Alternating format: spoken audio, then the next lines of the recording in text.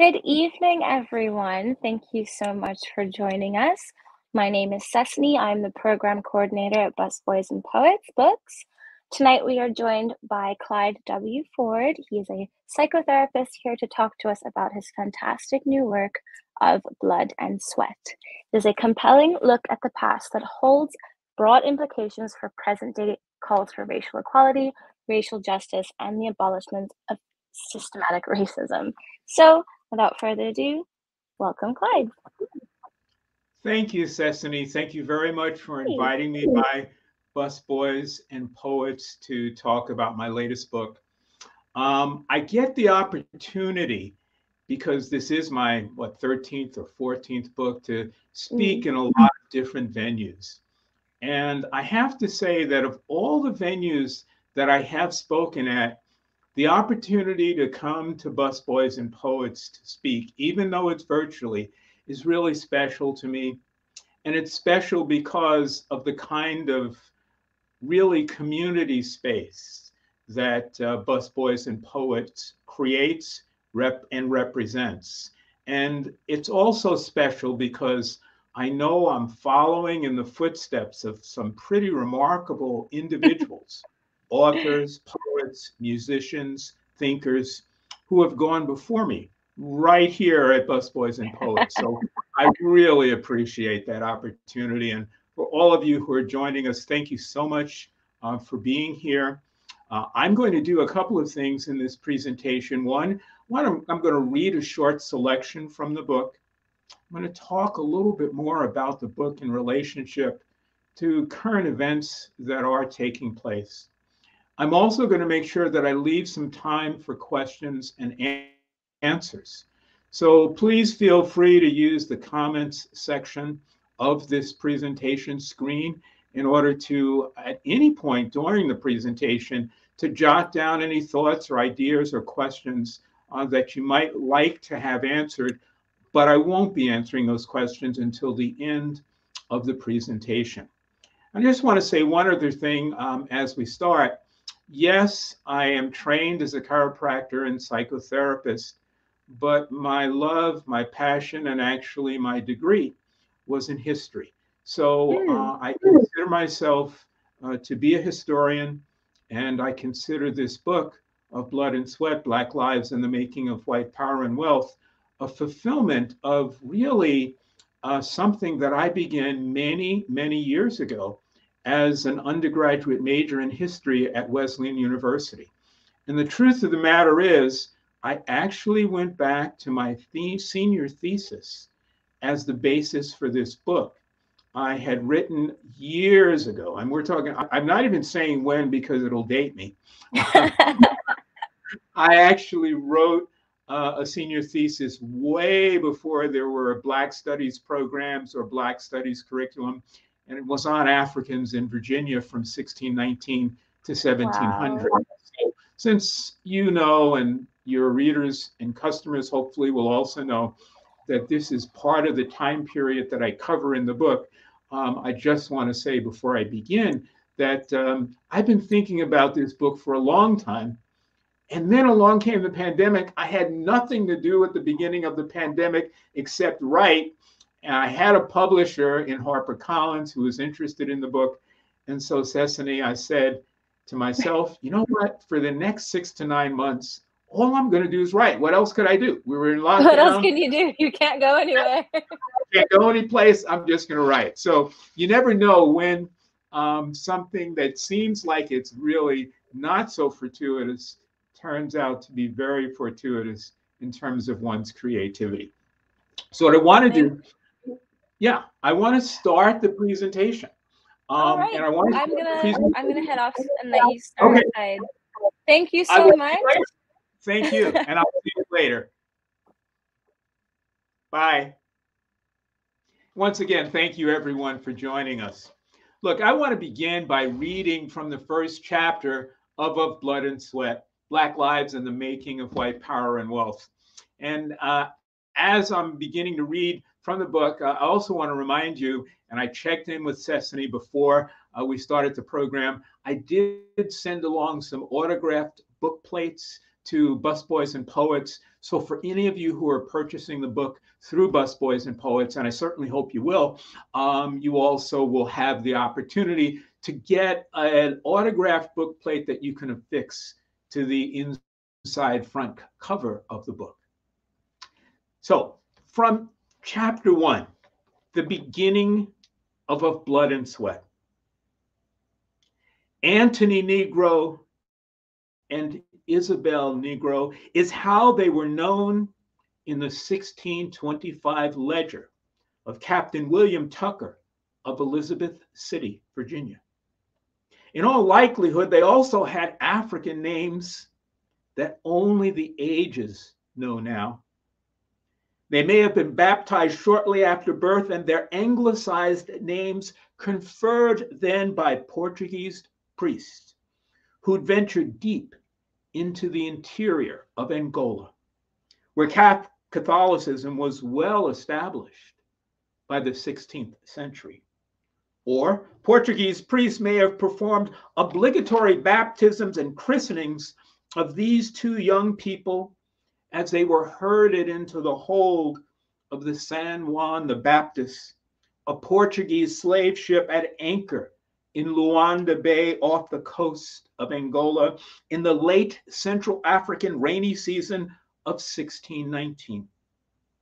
Let's call them Anthony and Isabella for our narrative.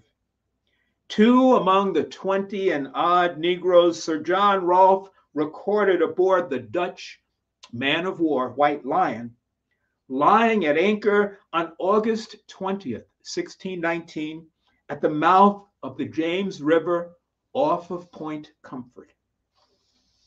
Anthony and Isabella carried within them the germinal seeds of the first Black child born in America, though on that fateful day in August of 1619, they probably did not know that, nor did they know his name. Nor could they have known that symbolically they also carried within them the germinal cells of Scipio and Crispus and Nat and Sojourner and Maggie and Frederick and Booker T and W.E.B. and Marcus and Langston and Duke and Yardbird and Train and Malcolm and Martin and Rosa and Barack and Trayvon and Eric and Brianna and George and me. And countless millions who in some measure or part were torn, like them, from Africa's soil. Anthony and Isabella stepped from the decks of the White Lion into a pinnace, bobbing in the surf off Point Comfort, a small boat that would carry them to the white planters and merchants and colonists waiting ashore, men who had just determined their worth in terms of salted meat and vegetables and grain and the other provisions needed by the captain of the White Lion.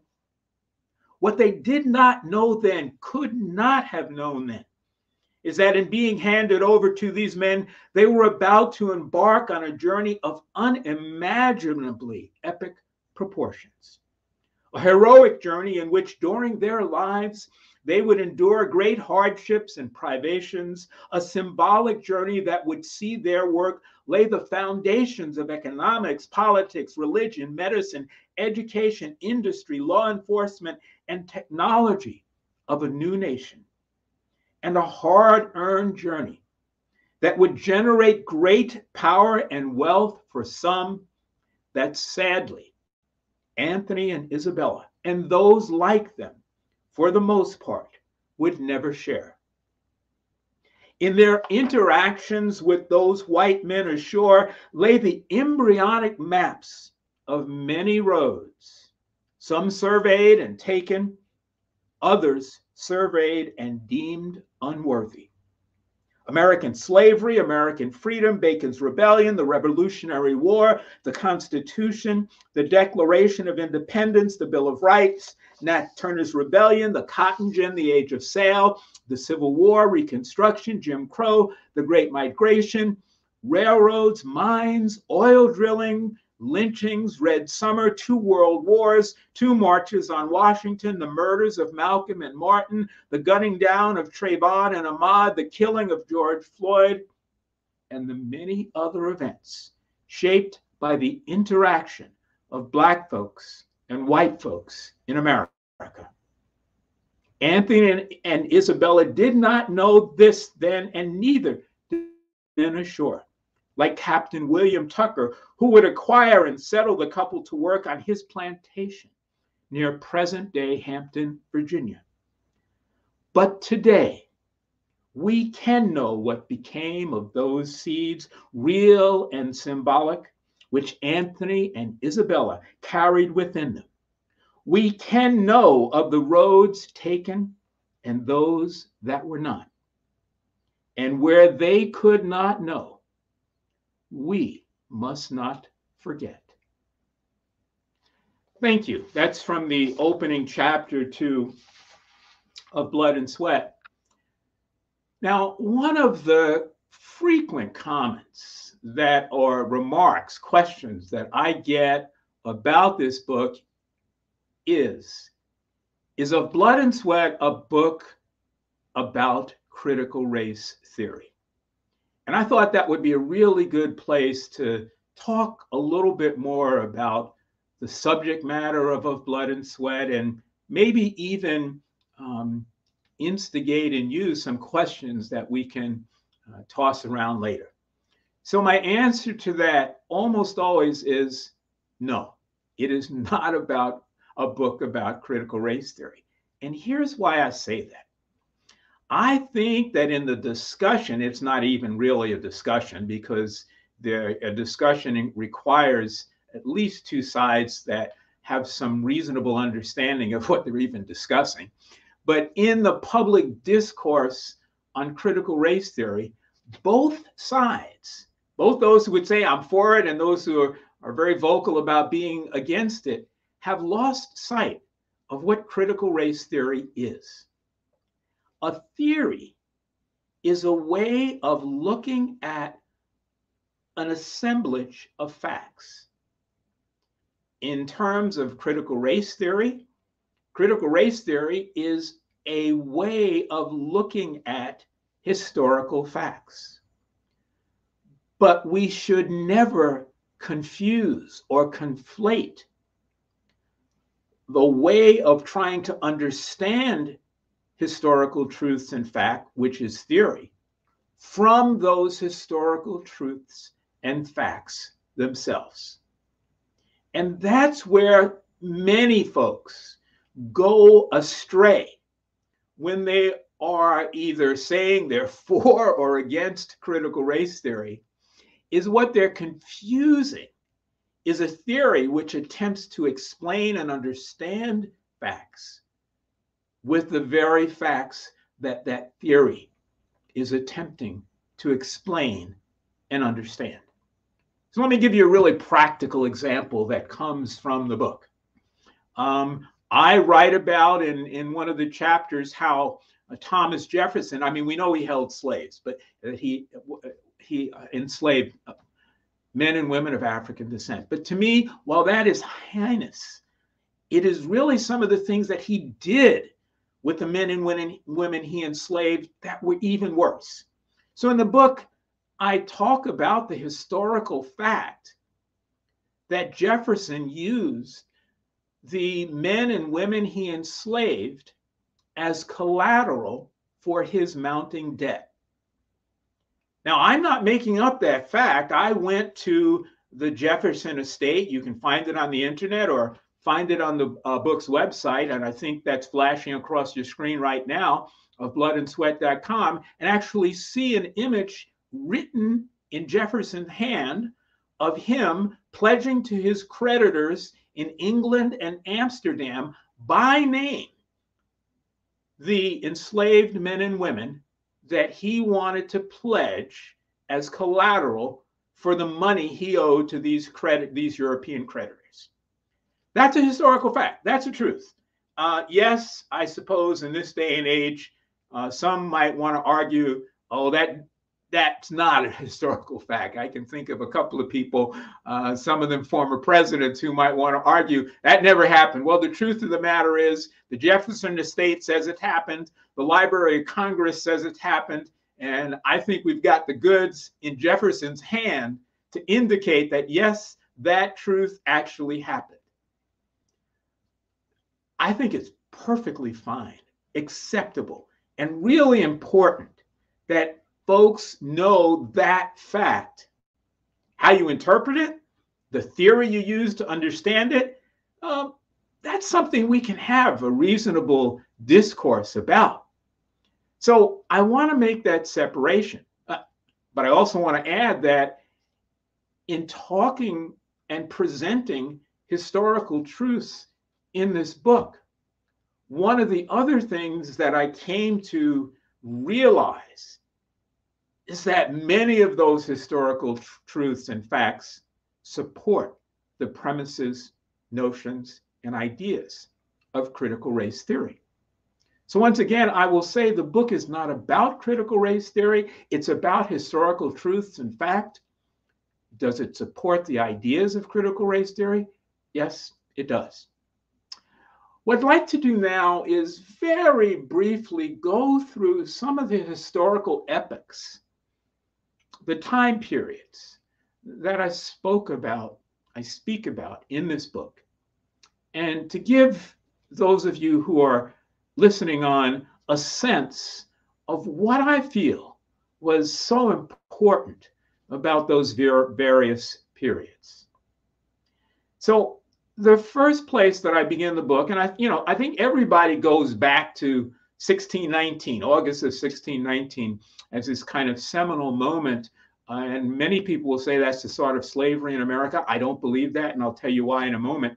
But it seemed to me, particularly if I was wearing my historian's hat, that it might really be important to go back a little before that period of time. Because one of the things that historians like to do, and I certainly love to do, is if an event happens, there's got to be reasons why that event happened, and those reasons don't show or manifest themselves at the same time that the event does. So if in 1619, a ship, the White Lion, pulled into the mouth of the James River and had on board some 20 or so Africans who were bartered for food and water and other provisions, how did that ship get there? Why was that ship there?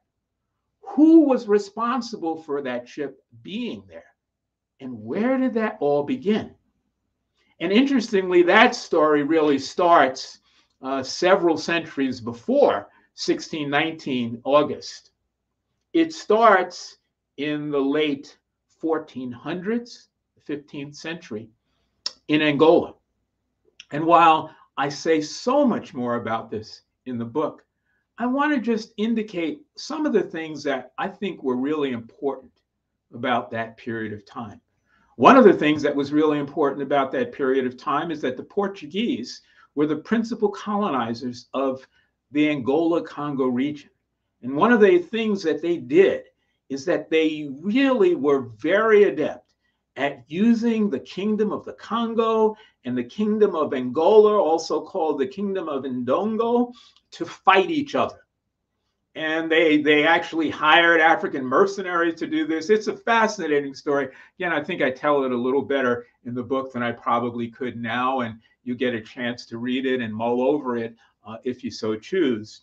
But the idea is that very early on, it was the Portuguese who were the first explorers from Europe to enter into the Angola-Congo region of Africa, and there to extract both the mineral and human resources that they found.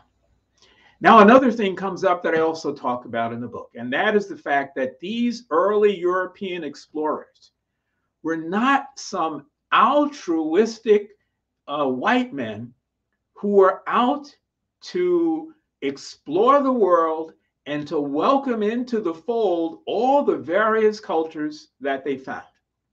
I am sorry, the story that I got as a young man in school about Christopher Columbus and all these other explorers, that was a lot of BS. Those explorers, and I cite this in the book, and I give the example in the book, and I reproduce the document, were operating under some of the most brutal sanctions. And by this, I mean sanctions encouraging them to pillage, plunder, and put into slavery any and every civilization and culture they came in contact with. And who issued that proclamation? It was the Catholic Church. And in particular, what's called a papal bull. And no, that's not an animal with horns. It's a writing that comes from the Pope that then is taken as really serious law directly from God by the faithful. And this particular papal bull, issued by Pope Nicholas V in the late 1400s, early 1500s, has a funny name. I really think it's funny if you think of it in English. The Latin name is Dum Diversus. And anything but being dumb, Dum Diversus translates into Latin, meaning basically, until I change this, until you get other word, you, meaning you explorers, are given free rein to subjugate, kill, enslave any other civilizations you come up and meet in the process of your journey.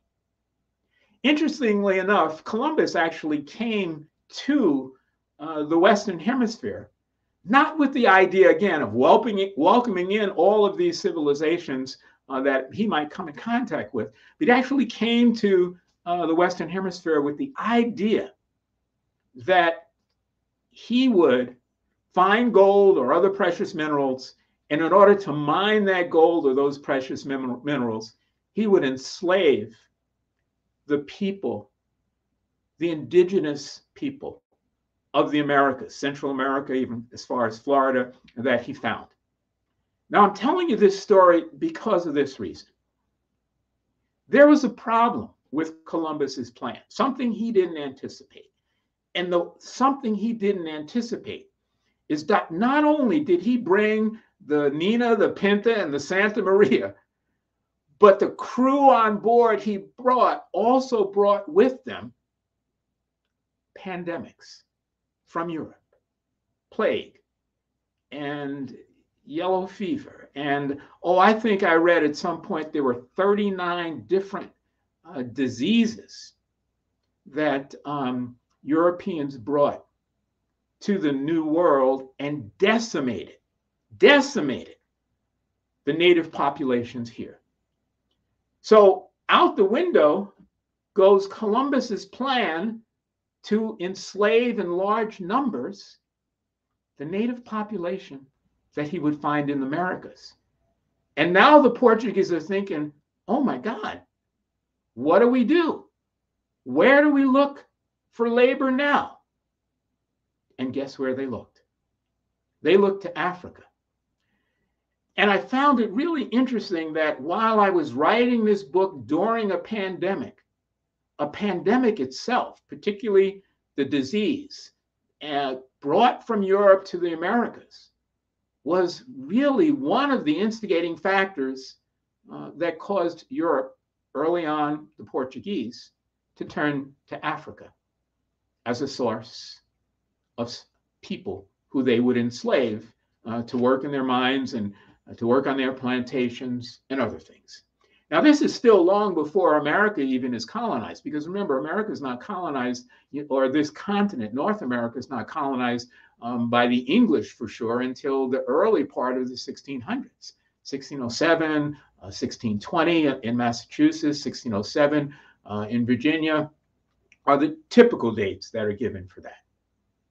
So let's hop, skip, and jump now to 1619. I don't hop, skip, and jump in the book. I tell the story a little bit more. We're at 1619, and a lot of people think here are 20 and some odd Africans who get off the ship, and they are the first enslaved people in the Americas.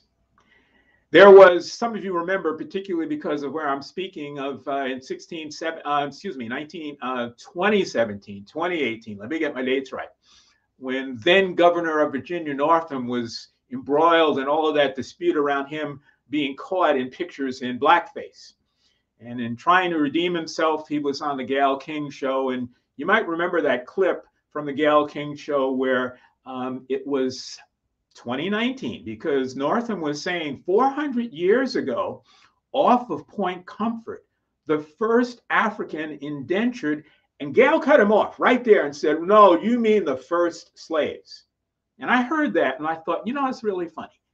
Both of them are right and both of them are wrong. And here's what I mean, and here's why I feel it's so important to understand what happened in 1619 that many people just gloss over by saying that's when slavery started.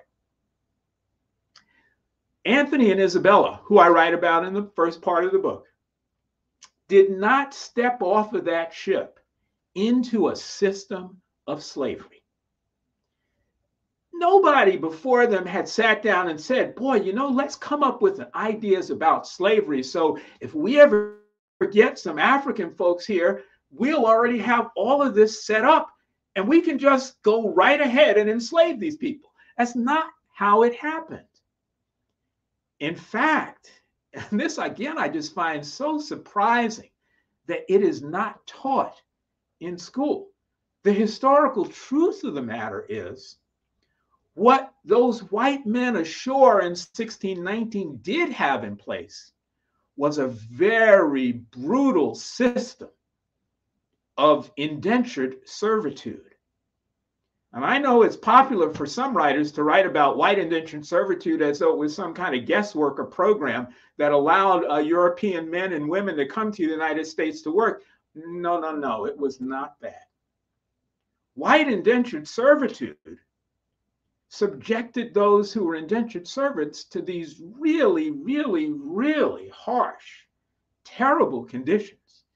In fact, my friend and teacher and mentor, the late Leron Bennett, who I cite in the book and who I actually dedicate the book to, was to say, I think in a beautiful way, that white indentured servitude was the proving ground for what would later become chattel slavery. That's deep. And I think it's important. And the other thing that goes along with it that is important is, so here we have Anthony and Isabella stepping on shore in Virginia. They step into this system in which no one really has articulated a means of chattel slavery yet. And the question then becomes, what do we do? And here is where I think we come to an important insight about this country.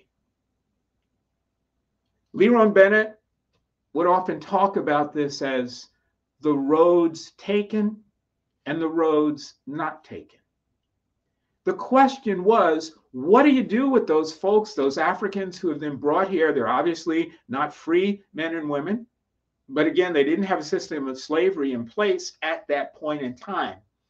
And so the years from 1619, somewhere about 1660, 1670, I think are pivotal in understanding how we went in this country from a country of maybe brutal indentured servitude where blacks and whites were subject to some harsh conditions to a country in which if you were of African descent, you were now considered to be the property and you were then enslaved.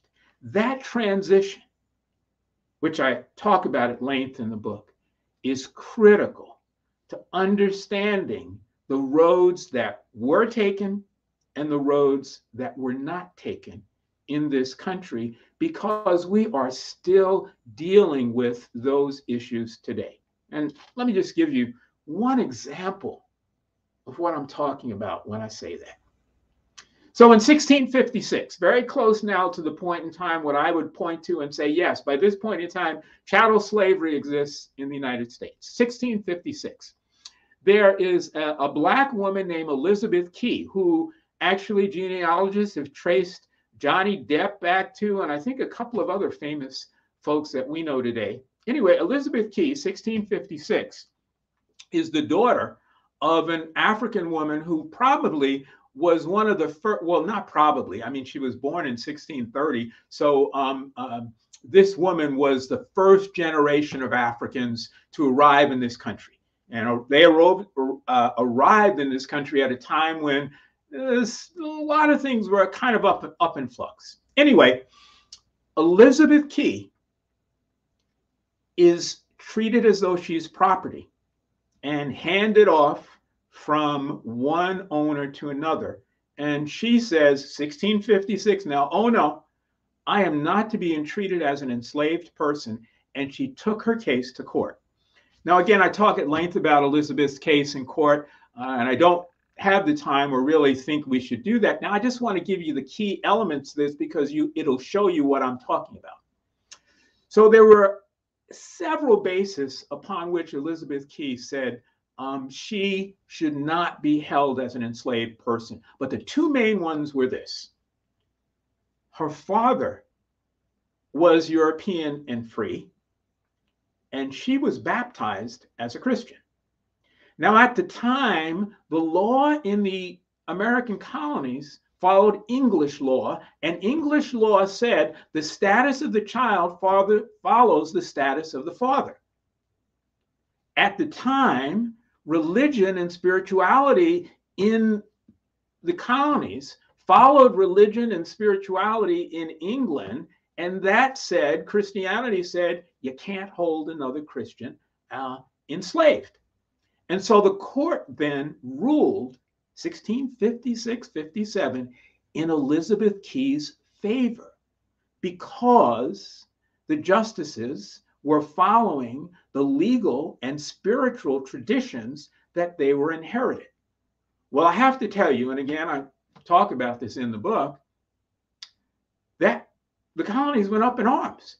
Maryland passed a law which said, doesn't matter if you're baptized or not, you can still be held as a slave. Virginia followed not long after. Maryland went ahead with a law that said, look, forget about that stuff about following the status of the father. Whether you're enslaved or not, you follow the status of the mother. Virginia also came right along with a similar kind of law. Those are examples of how religion, spirituality, and really importantly, the legal system was warped in this country. A new system was created in order to support the enslavement of people of African descent. And that goes on and on and on through every epoch of history, certainly of every epoch that I spoke about in this book, from pre-colonial days right through the end of the Civil War, and certainly we can see some of that happening even today. So that's the early part of the book.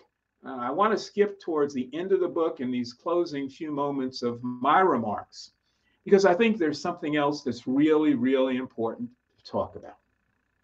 10 days ago, California Task Force on Reparations for Slavery made a very important initial determination that, yes, reparations should happen. Of course, they didn't say exactly how, but they basically said, yes, they should happen. And that those reparations should go to people who can trace their genealogy to slavery. Now, I felt that was important because, here is a commission impaneled by Governor Gavin Newsom making a determination about reparations. And I thought that's really great. I'm really glad to see this conversation proceeding. I think when it comes to this idea of reparations, and I know it's contentious, no question about it. I know it's contentious, and if we have a chance and people have questions, I'd be more than happy to try to answer them. But what I think a lot of people don't know is that reparations for slavery have actually been tried in this country before, almost succeeded, and then the country backed away from it. So let me give you that story, and that'll be what we conclude with before we open up the floor for any questions, if there are. Right after the Civil War, and this again, I've just found fascinating fact. First of all, Lincoln didn't free one slave that he had any control over. The Emancipation Proclamation, if you read it closely, most people never have and just don't. They just assume they know. We were told in school that Lincoln freed the slaves. It's a lot of BS. He did not. Lincoln freed the slaves in the Confederacy. But the Confederacy never recognized Lincoln's authority anyway. So if you read the Emancipation line by line, you will see that Lincoln freed the slaves in Mississippi, but you could still have an enslaved person in Delaware or Massachusetts, which in fact they did. So that I thought was just really kind of strange, and also a reason why people like Frederick Douglass, when the Emancipation Proclamation was signed, thought, yeah, it's a nice gesture, but it doesn't even go near far enough. Not only did Lincoln not free the slaves, Lincoln didn't have a plan for those individuals he did free. Eventually, a plan was developed. I talked about how that came about. That plan, some people know as 40 Acres and a Mule. It came from General William T. Sherman. It was called Special Field Orders 15. It designated first 400,000 acres, then 500,000 additional more acres, almost 1 million acres of land that would be redistributed, taken from white slave owners and redistributed to the formerly enslaved, that would allow them to be really recognize and act as reparations for the years they spent enslaved. Wow, it was a serious plan. It was discussed as reparations, and it started. It really was implemented. There was a bureau called the Freedmen's Bureau. General Oliver Otis Howard, who Howard University is named after, started the process of giving out tracts of land. Some 40,000 African-American families were given that land, and then Lincoln was shot. And his successor, Andrew Johnson, stepped in.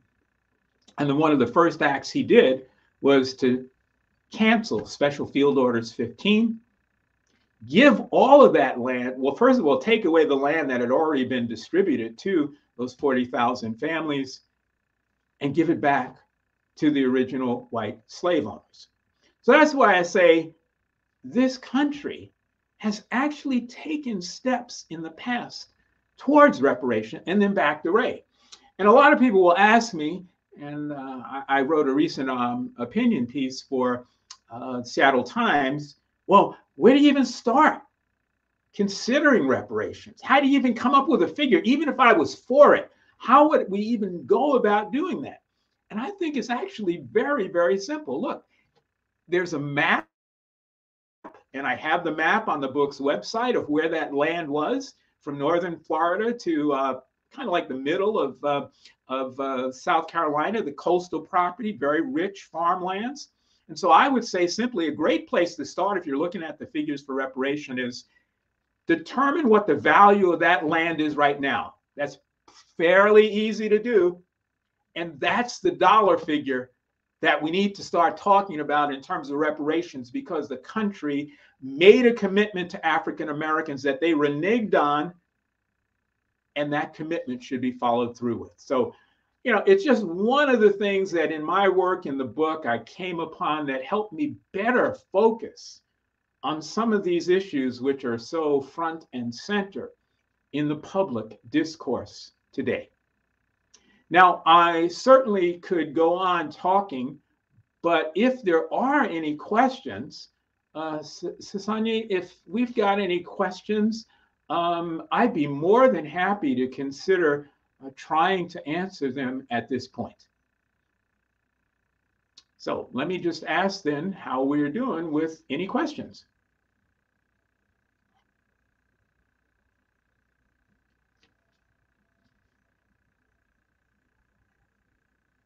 And since there are none yet, then let me just talk a little bit further. I mean, I talked about the beginning of the book, talked about the end of the book, because the book really ends right after the Civil War and a discussion of reparations. So let me just talk about some moments in between.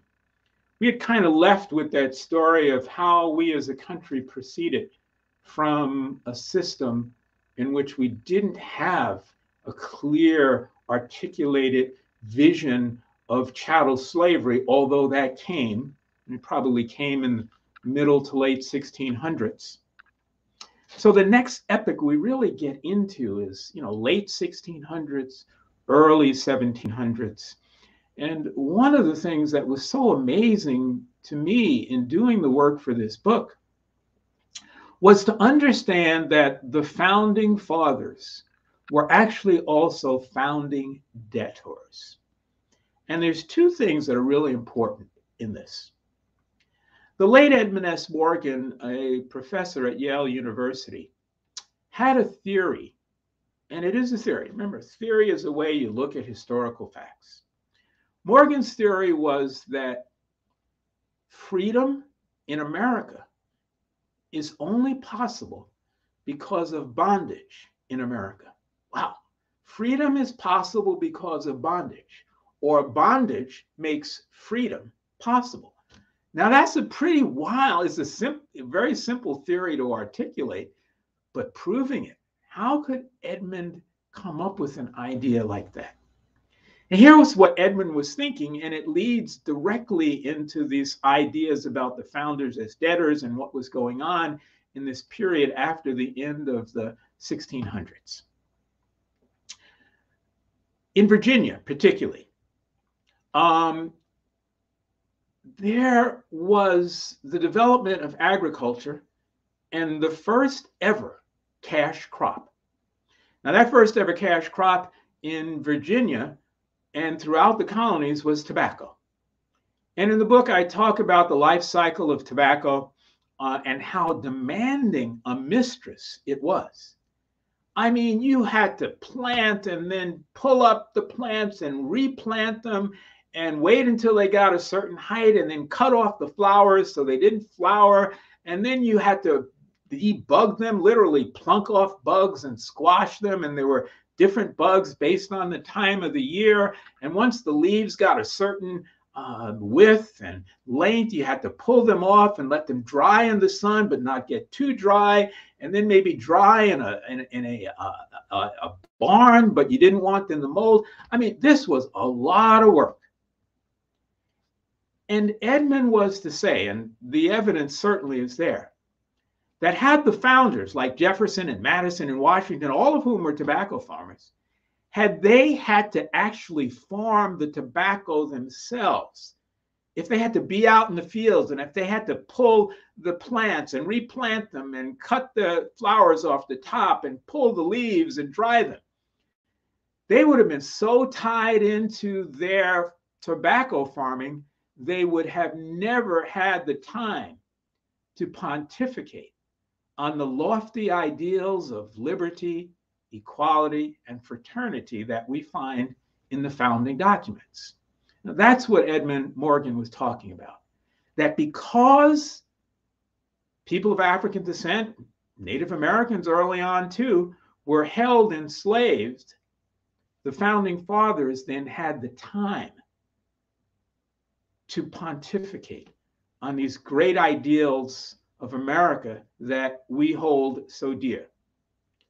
Without bondage, we would not have these ideas about freedom. Now, I am for a moment just going to switch over to some questions, and I see that there's one question on this screen in which Teresa says, when I think of reparations, I think of indigenous people as well. And you're absolutely true. There's no question about it. I mean, when we're talking about the kinds of reparations that I think should happen in this country, I think it should be across the board. Look, we did that with the Japanese who were interred during World War II. There was horrible treatment of Native Americans right from the beginning of this country, and stealing land and killing Native Americans almost as sport. And so, yes, I certainly agree. And I also know that just as with various aspects of the freedom struggle and civil rights, sometimes it's important to acquire those rights in a segment that, in a way that seems reasonable for maybe one group of people to be the tip of the spear that allows that process to go forward so that other groups of people can follow. We saw that during the civil rights movement. when, because of what people like Thurgood Marshall and Martin King did, it made space for what people like, Ruth Bader Ginsburg and others, both in the women's movement, Native American movement, and also in the LGBTQ movement could do as well too. So I'm a big believer that, everyone should be out there advocating for the justice and rights that they deserve. Okay, new questions coming on screen now. Thank you. So let me just read this one. A banker asked why the Black press is important to financial institutions' efforts to address the gap in Black home ownership. What would be your answer?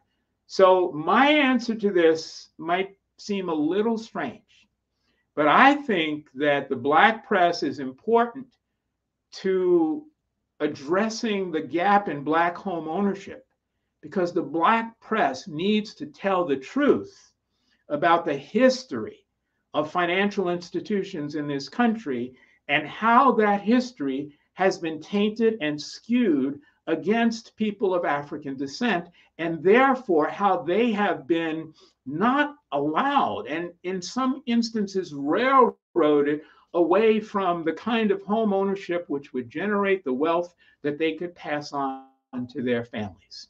The practice of redlining, for example, is deep and long in the history of banking institutions, but I think it even goes beyond that.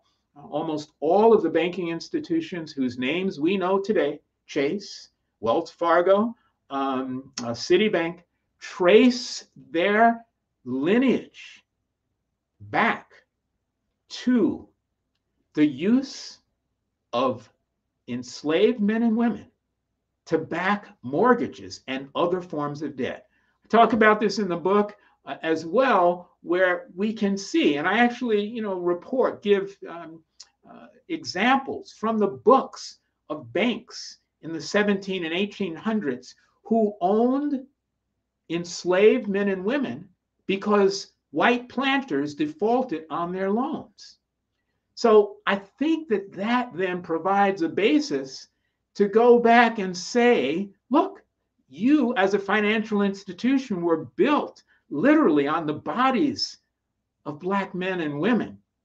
And there is an obligation then to make sure that that does not happen again. And unfortunately, it is still happening. Redlining is still happening. But I think there's a basis. And I think the Black press, and they have in many instances done a good job with that, but the Black press needs to be out in front of getting that word out, that the history of the financial institutions in this country, look, insurance as well too. You can't get a home, you can't buy a car without insurance. Every major insurance company was built on insuring the enslaved. And so right there too, the financial institutions that we use today are institutions created often on the backs and bodies of enslaved men and women. And that's really that's why the book is entitled what it's entitled, Black Lives and the Making of White Power and Wealth. The power and wealth in this country were built on the lives and sometimes the bodies of enslaved men and women. And we owe it to their legacy, one, to make sure it never happens again, and two, I think, to ensure that reparations do happen for those who were not afforded the opportunity to develop intergenerational wealth, to pass it on from family to family, who had reparations taken away from them. I think the Black press can do a great service in terms of reporting on those facts, documenting those facts, and presenting them in a way that is unmistakable in terms of the historical truths that underpin them. Thanks for that question. Let's see. Are there any more? Okay. So the question is, could I say something about the banning of this type of information in schools? And let me say this. So I think it was a week ago, LA Times came out with an op-ed that I'd written. They were very kind to publish it, called Writing While Black. And I know you've all, you've probably heard driving while black, that can be a hazard. Not only a hazard, it can be life-threatening. I cite other instances. Birding while black can be a hazard. Shopping while black can be a hazard. Writing while black is now a hazard as well, too. I never thought that being a black author would put me in harm's way, but it has. And it's the funny thing is, I say funny, it's not really that funny. After the op-ed came out, within an hour, my Twitter account and Facebook and email started to fill up with hate-filled and racist messages, almost as a proof in point. So books are being banned, particularly books by African-American authors or books that talk about the history of race and racism in this country. It is, I think, almost criminal that in 2022 we should be talking about banning books because, as Governor DeSantis in Florida says, it makes somebody feel guilty. You can't legislate how people feel, number one. And number two, this whole talk of banning books is based on this faulty idea that somehow when you talk about the history of racism in this country, you're talking about critical race theory. I said it earlier, and I'll say it again. A theory is a way you look at historical truths and facts, but a theory is not historical truths and facts. Hopefully, some of us learned that in 10th grade when we had to do geometry, because that's all about theories and facts and how you prove things. But I think it speaks to the fact that many of those who would ban this type of information in schools probably didn't do too well in schools themselves, or at least didn't remember some of what they ought to have learned. Books have been banned. Hey, just take an author like the woman who wrote Uncle Tom's Cabin. And she was sent the severed ear of a slave as an indication or an incentive for her not to be in support of the anti-slavery movement. Take someone like Ida B. Wells, who just had, again, about 2 weeks ago, President Biden signed the Ida B. Wells anti-lynching law because she was part of the Black press that told the truth about the lynchings of Black men and women, and she was run out of Tennessee for telling the truth, for sharing that information. So there's a history of that. Hitler's Germany banned books they didn't like. Mao Zedong's China banned books and burned books that they didn't like. Al-Qaeda, ISIS banned, burned books, banned books in the Middle East.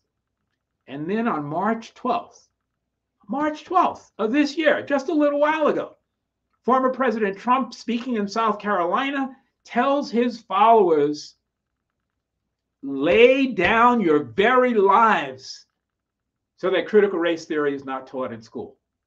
That's a call to arms. That's a call to violence against the truth. And it's sad that in 2022, we should be fighting against something like this in this country, but we are. And it's amazing that those of us who are authors, African American and others writing about the truth of this country, would be on the front lines where now our lives are in jeopardy because we're simply trying to tell the truth. Thank you for that question. Please, I think I've got time for one more question, and I'm fine to do that. And this is this is from a friend, Tilly. Thank you so much for being here and for your comment. And she just says, Clyde, thank you for continuing your quest to share critical information through your research and writing. I haven't seen Tilly for quite a while. Thank you very much again. This is something which is a passion for me, and that is I love history. I think that history tells us something about where we're headed, not just about something that happened. And I really believe that we're smarter people when we understand the past, not as a predictor of the future, but as a prelude to what we choose and want to avoid. as well as what we choose and want to embrace. There were moments in the book in which I said, oh my God, I can't believe this happened. Let me give you a good example and a positive example of this. Right after the Civil War, in a period of this country known as Reconstruction, there were a number of areas in the country, particularly in the South, where the formerly enslaved were in political control. They weren't in economic control, and that was one of the big problems, but they were in political control. They were the majority in the state houses. They actually held some governorships. And in South Carolina, where Trump was on March 12th, telling people to lay down their lives, the South Carolina Senate in 1868 passed laws in which they said women need to have the right to vote. Taxes on the poor need to be lowered. We need to have free public education for all people. We need to have better social safety nets so that when individuals get older, they are protected. The list went on and on and on. And I read that, and I even say in the book, it really sounds like something the squad came up with in 2022 or 2021, and not something that a group of formerly enslaved men came up with in 1868. There's a beautiful example of how let's embrace history for what we can learn and see how what we're doing today in the name of progressive social movements, for example, builds on the history of those who have gone before us. So I'm sorry I don't have time for more questions. I wish I did. I look forward to the next opportunity that I have to come back to Busboys and Poets to talk about this book and to talk about the important elements of the history of this country, which I think we forget only at our own great doom. And I want to thank you again for participating in this evening's presentation and discussion. And I also really want to say thank you very much to Busboys and Poets for inviting me here to talk about Of Blood and Sweat, Black Lives and the Making of White Power and Wealth. Thank you. I was muted. Thank you so much, Clyde. That was incredibly informative and very, very interesting. As someone who didn't go to high school here and didn't know, a lot of the history that I learned today, I'm very grateful for this. And it was such a pleasure to have you. Thank you, Suzanne. All right. You have a good evening, and hopefully we'll get to see you in person sometime soon. Oh, I would really, really look forward to that. Bye now. Bye-bye. All right, everyone, I hope you enjoyed that as much as I did. Please stay safe and enjoy the rest of your night, and check back in with us on Eventbrite and on our event page to see what we'll have coming up soon. Bye.